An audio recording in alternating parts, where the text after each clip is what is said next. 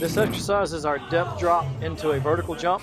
So as you can see here, Brody's jumping off of I think it's a 20 or 24-inch box. We're trying to minimize ground contact time here. So the number on the left of our just jump mat is going to be ground contact time. The number on the right is vertical height.